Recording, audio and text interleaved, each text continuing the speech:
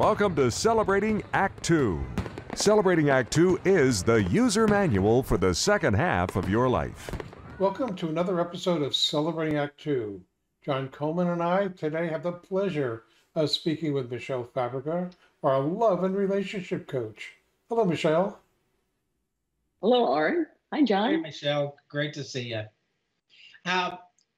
A lot of folks our age, that's over 50, well over 50 in the case of Art and myself,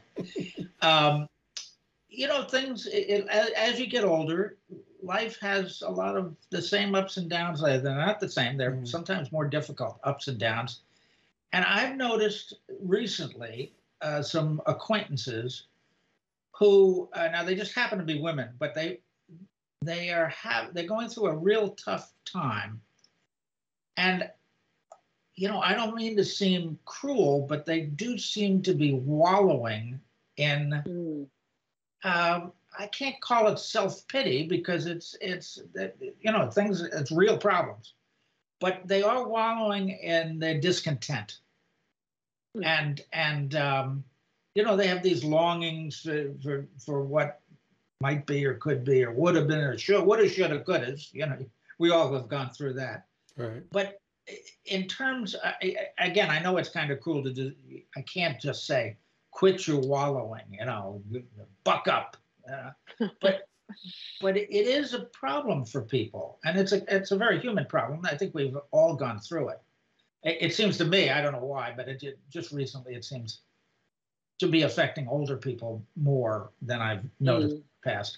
But the idea of being discontented, of having problems, what do you do about that? How do you get somebody out of that funk of longing for it to be different or better or the way it was?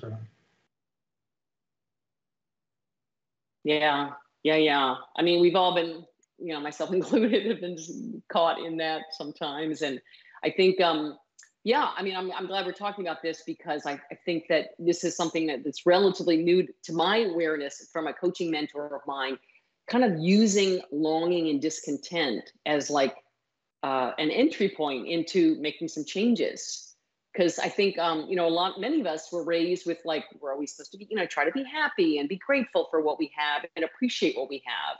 And this is a good thing, right? But it also can venture into don't be greedy or want too much or something, right? And maybe we were, told we were spoiled or, that if we want more, it makes us a bad person. Or even if we get too much good things happening, then we're going to tempt fate and, bad things are going to happen or whatever.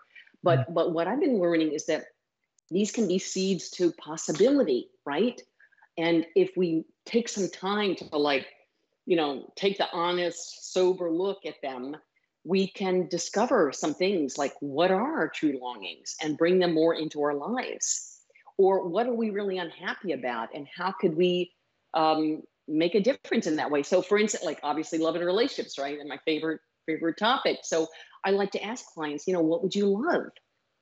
How would you want to feel about your love life, right? What do you want to experience? If you're in a partnership, what do you want your relationship to be like? Or even, what do you want your relationships with your children to be like? And so, often there's some discontents there too, right? And it's easy to, like you said, wallow or get into the complaining mindset. But if you don't hang out there too long, you can say, God, I wish I felt more connected to my kids. Yeah. Or, my husband and I have the same argument about he buys too much and, and I get upset or even like petty things that happen. But what I'm saying is that take a look. And usually the discontent, there's always almost often a flip side because like there's a quote out there, right? A complaint is just a want in disguise. So, I want to repair my relationship with my daughter. I want to feel closer to her. Oh, look at that. And even just in saying that, we can feel more alive. And even imagine saying that to our daughter who we haven't spoken to in 5 years or whatever, just saying that out loud to her, what could that build, right?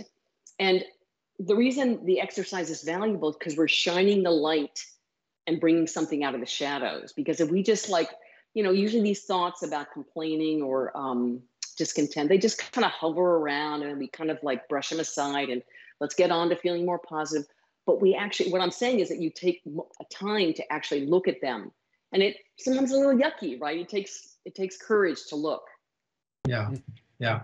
So you're saying examine, be smart enough to examine what you're discontented about. Take a look at your longings, and instead of getting stuck in a spiral of just more and more and more of it, ask yourself, what can I do to change it? What would I want it to be instead? And how do I get there, right? I mean, it's an invitation to change. Exactly, exactly. And so what's cool about it is that when you actually look at it, I mean, I'm talking about you literally like write them down, like make a list for yourself. What are you longing for in your life, in, love and relationship or any arena of your life? And what are you discontented about?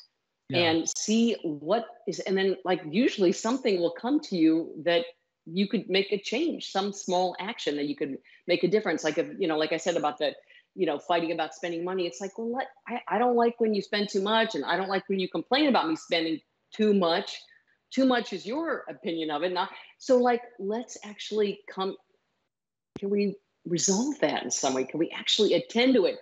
So it's not a chronic thing we always are snagging on in our relationship, right? Yeah. And to actually, it can be a little gutsy, right? If you're going to make your list and you're going to share with your partner, but we've talked about this before, it builds intimacy. And you're not building it to complain. You're not sharing your list to complain about them. You're sharing what you want together, right? And that it's like, you get the ball rolling. You share your intention with what you want. And I find kind of interesting that you seem to be talking, as I believe that it is, that discontent and longings are the flip sides of the same coin.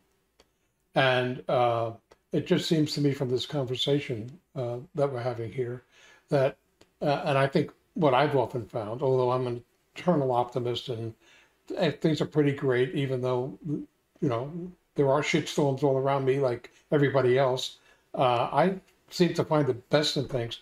It seems to me that for a lot of people, if there's a discontent, that you ought to examine that and say, is it really bad? Okay. Or, because if I'm making up some of the stuff and it's really not that bad, I've got a nice house and so we're arguing about money, but we don't really have money problems, do we? So what, maybe if I change my mindset, I won't be longing stuff because I got it pretty good. Now, granted, there are cases where, I have a longing to go to medical school. I don't care what age somebody is. And, that I have to keep giving it up because I'm taking care of the kids' tuition or something like that. Well, that may be a real thing. But if you look at it in, a different framework of what am I really unhappy about, maybe that's the key as opposed to trying to fight both sides of the coin at the same time. Yeah, I think you make a good point, and that is that longings and discontent are almost by definition negative. And what we need to do is flip them over and take a look at the positives of each of our longings, each of the things that are making us discontented, and find the positive, find ways to deal with it and change it. Okay, so Michele, any last hints on how we can get out of a positive? Like, I want to feel closer to my partner. So we want to get out of this we want to create a non-wallow zone, according to John. So the best way to do that is how? Well, like I said, take some inventory, look at your list of things, write your list of things that you're discontented about, and then flip them over in your mind, often like, well, what do you want instead? And then think about what is one step you can take today in this moment to make a difference toward that. And revisit this and see over time, as you just pay attention, you're going to notice like, oh, I wish I didn't, I wish I was slimmer or whatever. And it's just like, oh, well, I could go for a walk today. That would I would feel better about that. Or, I wish when I saw my former husband, I didn't have to go in the other room. Well, what would be different here? Well, I wish I could be in the same room with him. Well, maybe I want to tell him next time I see him, you know what? I would love to be able to be in the room with you and just feel more at peace that here we are, we have these kids together. How can we make this way better? It's like, it's about scattering seeds and nurturing them. That's a good point. I like that. Okay, well, thank you, Michele.